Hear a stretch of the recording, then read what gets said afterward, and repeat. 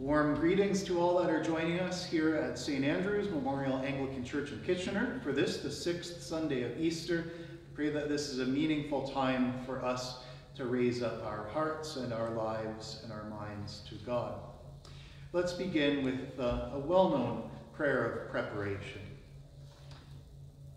We pray, Almighty God, to you all hearts are open, all desires known, and from you no secrets are hidden.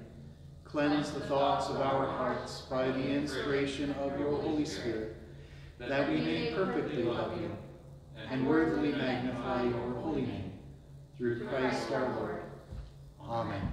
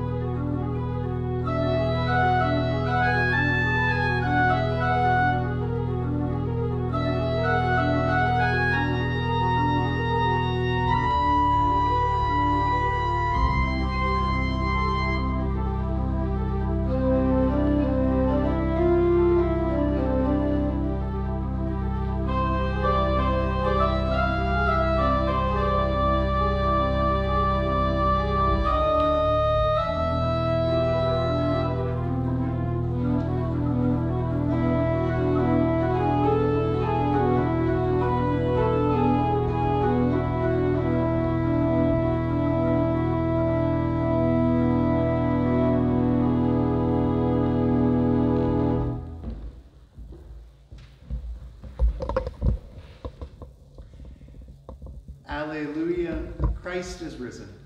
The Lord is risen indeed. Alleluia. May his grace and peace be with you. May he fill our hearts with joy.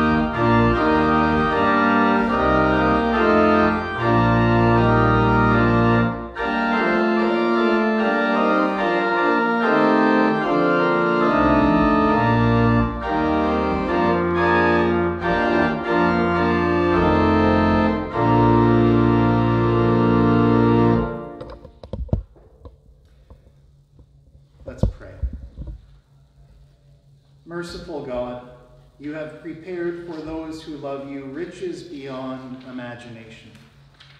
Pour into our hearts such love toward you that we, loving you above all things, may obtain your promises which exceed all that we can desire.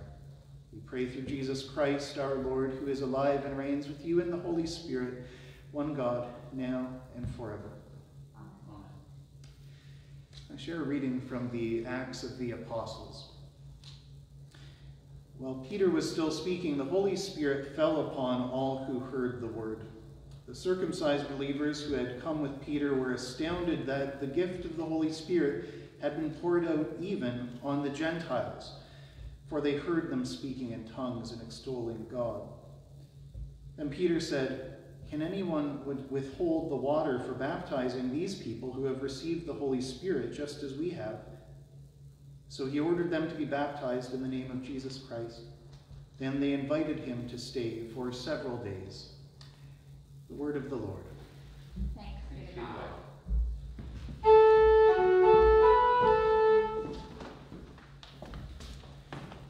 Sing a new song to the Lord who has done marvelous things, whose right hand and holy arm have won the victory.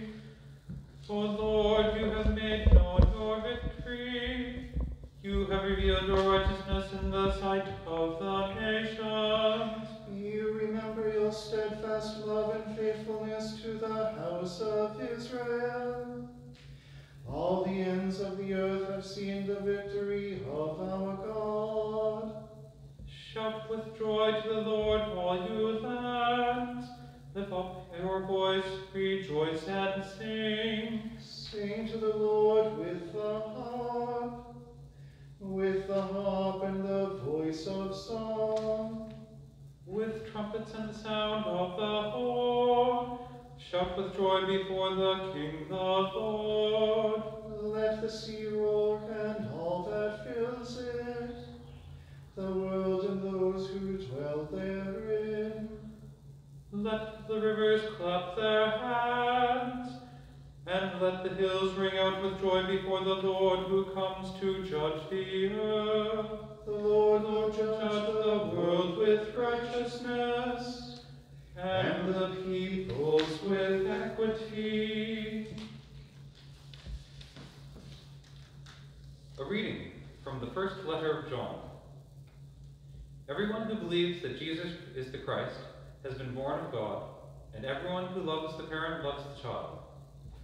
By this we know that we love the children of God, when we love God and obey his commandments. For the love of God is this, that we obey his commandments. And his commandments are not burdensome, for whatever is born of God conquers the world. And this is the victory that conquers the world, our faith. Who is it that conquers the world but the one who believes that Jesus is the Son of God? This is the one who came by water and blood, Jesus Christ. Not with the water only, but with the water and the blood. And the Spirit is the one that testifies, for the Spirit is the truth. The word of the Lord. Thanks be to God.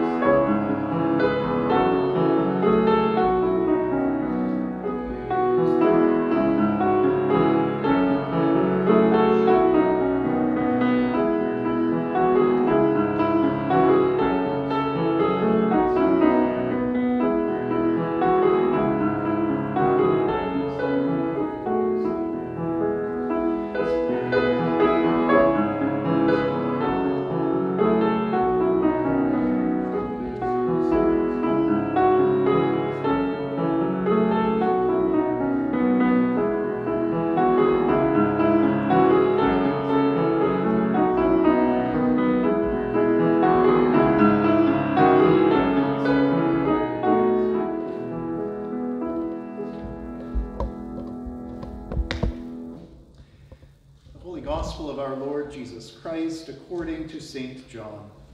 Glory to you, Lord Jesus Christ. Jesus said, "As the Father has loved me, so I have loved you. Abide in my love.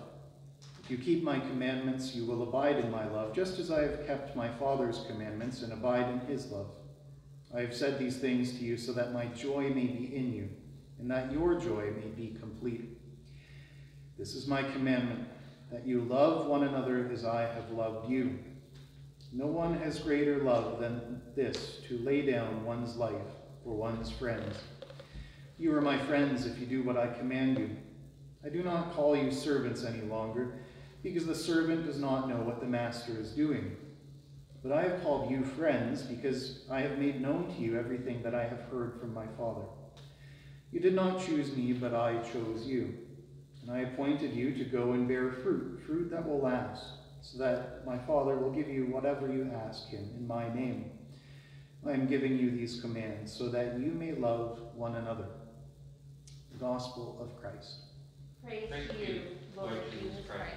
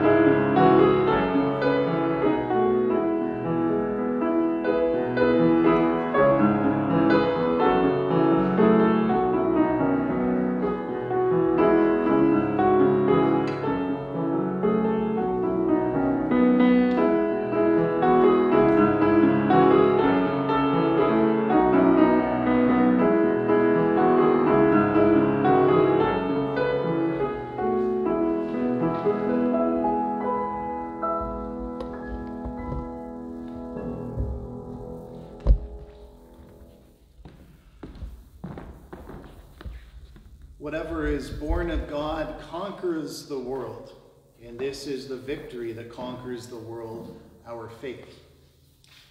We heard that as Matthew read it just a few moments ago from the first letter of John.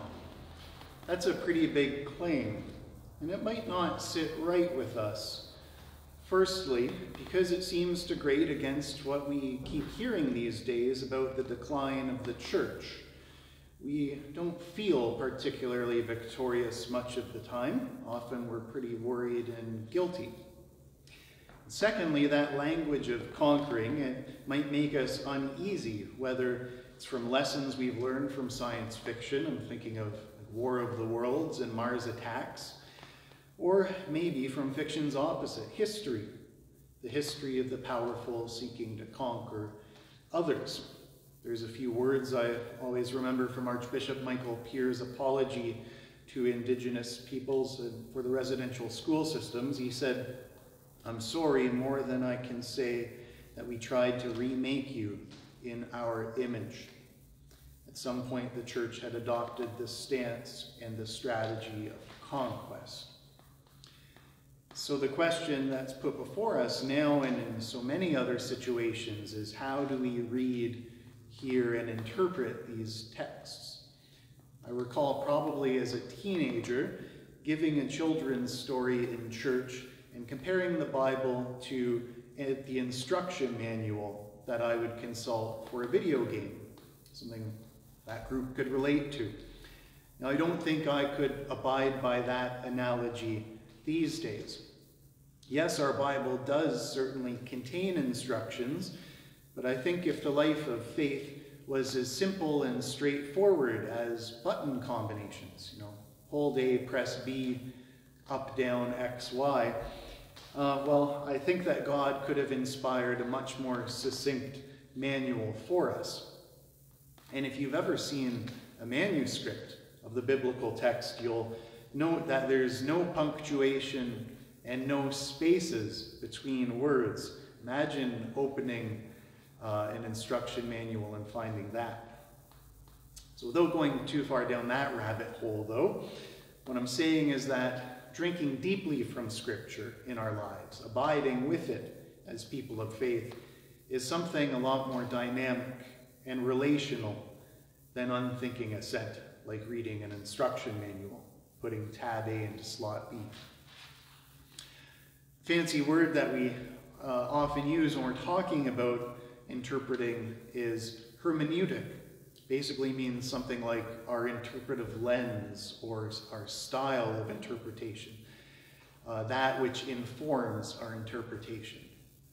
And there's something within this little letter of John that might help us to understand the lens or the value of that author and can help us hear and interpret it today. It comes right at the end of the little reading we had. This is the one who came by water and blood, Jesus Christ, not with the water only, but with the water and blood. Some scholars think that the group or the community or the church out of which the Gospel and letters of John arose was a group that had experienced some sort of rupture in its ranks.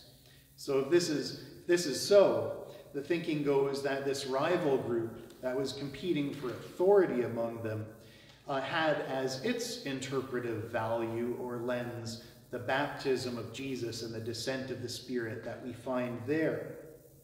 In other words, this was a more easily appealing faith without the radical notions and events of the incarnation and the crucifixion.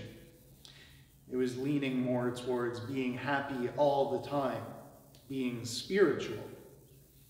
That could be why the gospel and this letter start out very similarly, talking about the Word becoming flesh and actual flesh and blood people being witnesses to this. And the letter writer reminds us here, yes, there is the baptism, there is the Spirit, but we cannot forget the blood. When we approach Scripture and when we approach the world, we as Christians always have before us the image of the cross.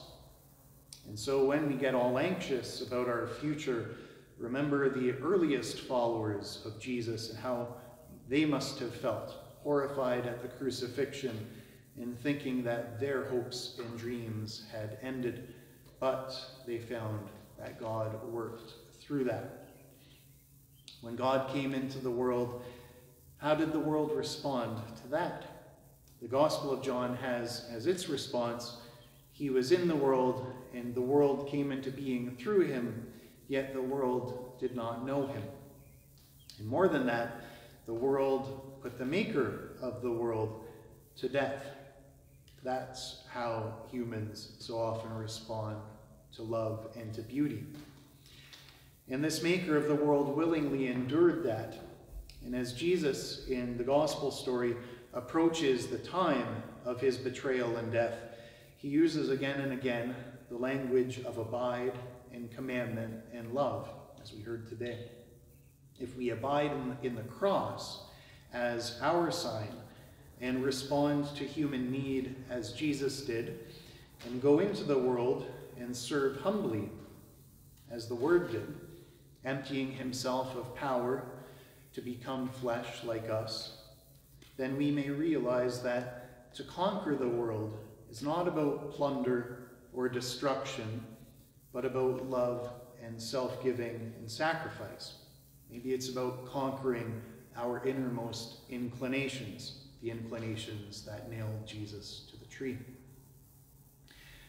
And to guide us along this harder road, we do have something. We have our baptism, but not just as a symbol of purity to separate us from others, but as our participation in Jesus' death. And we might look again or think back to our baptismal vows and find that they talk about loving our neighbor, about resisting evil, about loving God, and abiding in the prayers and the practices of the church. It's a curious kind of conquest from below. It's not about separation so much as solidarity. It's about, well, you might say it's like adding just the right amount of salt to a meal to make it perfect. It's like the yeast that in a hidden way makes the bread rise. It's like the mustard seed that grows into a tree that ends up providing a home for the birds. It's a curious kind of conquest. So as we might sometimes struggle these days and feel frustrated about what we can, or mostly what we can't do right now, we're reminded and reassured today that we are called to change the world, yes. And if we are to believe it, it's our faith that brings about that victory. The remaking of the world, it starts inside each one of us, because that's the crucial part where we work out the values, the lens, and the heart through which we will approach each other and the world outside of ourselves. So while we might not be able to go out in the way we would wish, in this time we are challenged and called to go deep within. There is a whole world within each one of us, and much mending to be done there. I'm giving you these commands, Jesus says, so that you may love one another.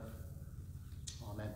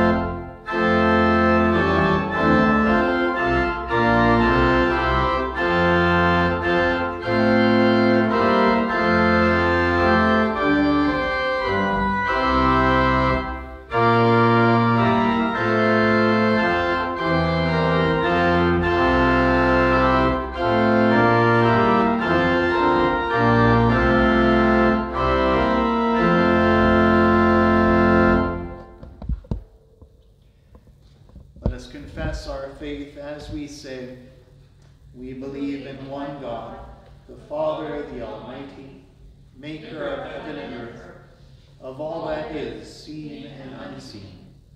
We believe in one Lord Jesus Christ, the only Son of God, eternally begotten of the Father, God from God, light from light, true God from true God, begotten, not made, of one being with the Father.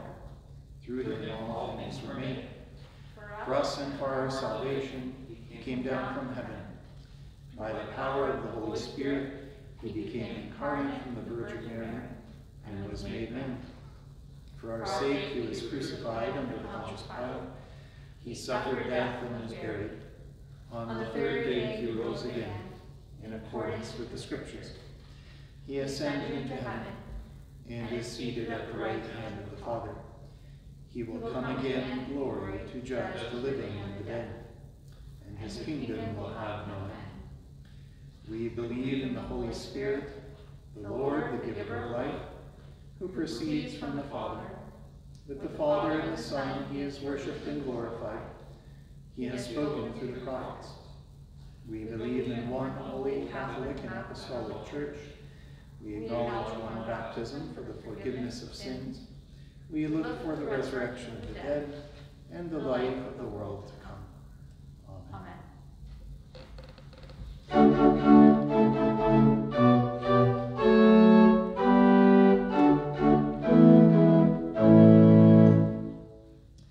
Let us pray. Holy God, you have called us to follow in the way of your risen Son and to care for those who are our companions, not only with words of comfort, but with acts of love. Seeking to be true friends of all, we offer our prayers on behalf of the Church and the world. Invite all gathered at home to respond to, O God, giver of love, with hear our prayer. O God, your love is in motion. We praise the strength of your love. Where there is hunger, raise up your love. Where there is hurt and persecution, empower your love. Where there are false prophets, proclaim your love. Where there are lies, speak your love. Inspire your church that it would live out its mission of love. We pray for our Bishop, Todd. We pray also for Bishop Susan Bell in the Diocese of Niagara, and for Archbishops Anne Germond and Fred Hiltz in the Diocese of Moosonee, and for our Lutheran friends, for the Dean, Council, and congregations of the Winnipeg Central area and North areas of the Manitoba Northwestern Ontario Synod. O God, giver of love, hear our prayer.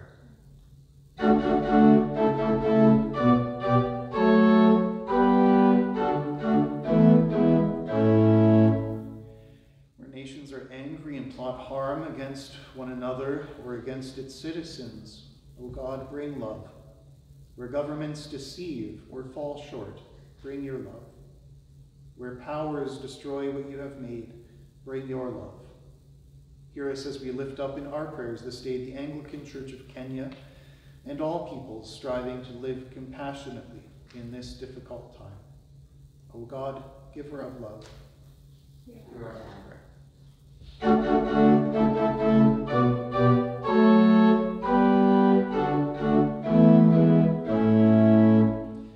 Where the churches alienate one another, bring your love.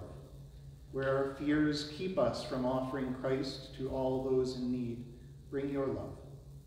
When our assembly is marked by division, bring your love. Through your Holy Spirit, equip the people of our parish and diocese for the good you would have us do.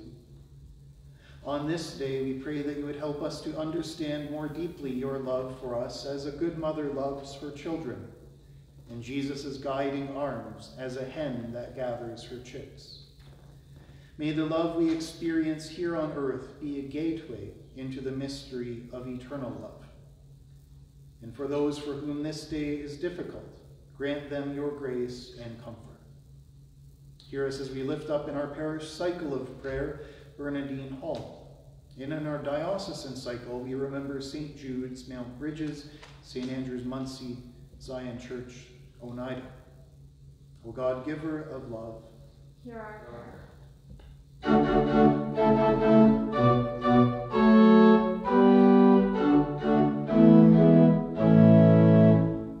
O Lord, increase our affection, increase our compassion, and increase our joy. Show us those we do not see.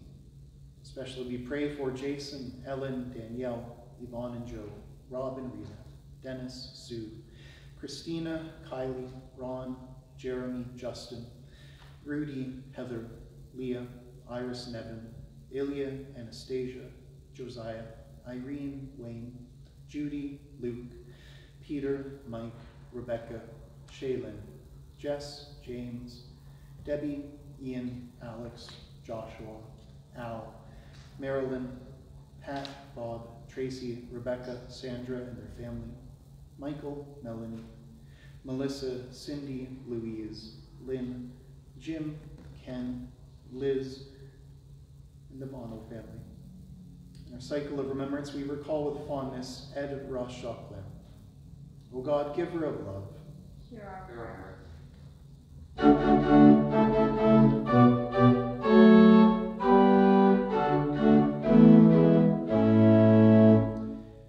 guide us in the path of discipleship, so that as you have blessed us, we may be a blessing for others, bringing the promise of the kingdom near by our words and deeds. Amen.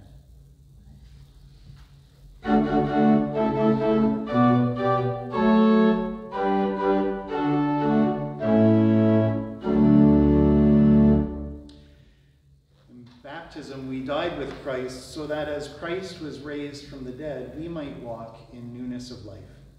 Let us receive new life in him as we confess our sins in penitence and faith.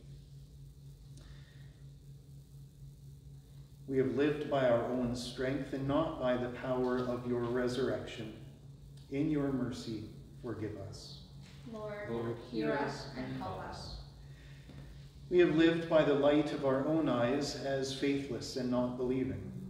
In your mercy, forgive us. Lord, hear us and help us. We have lived for this world alone and doubted our home prepared by you. In your mercy, forgive us. Lord, hear us and help us.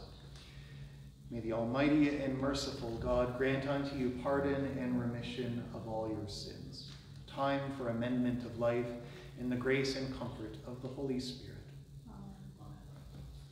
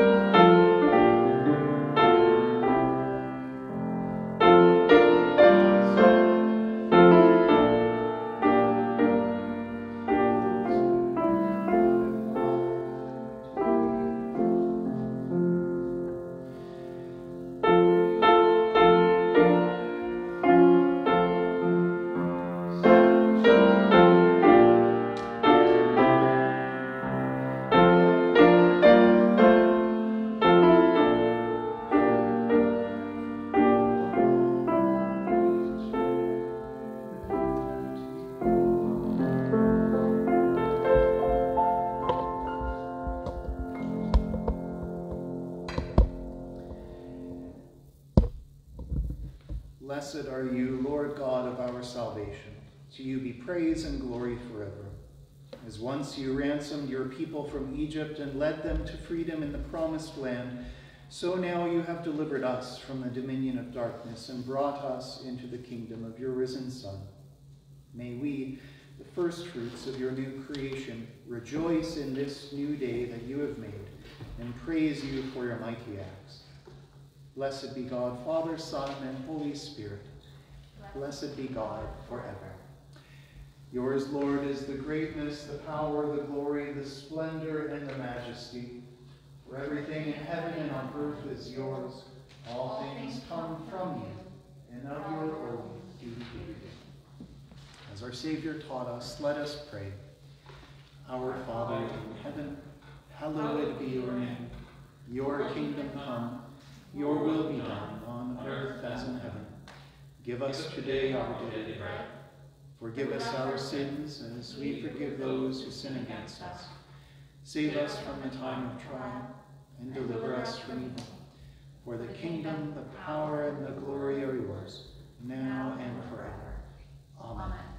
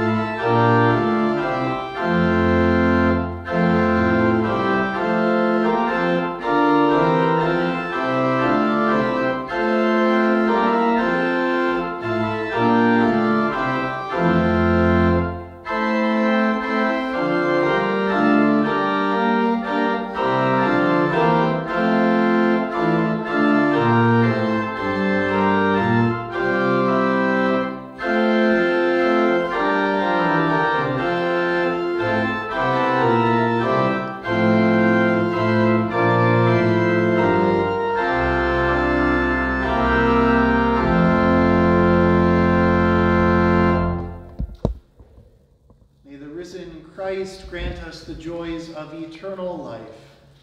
Amen. Let us bless the Lord. Alleluia.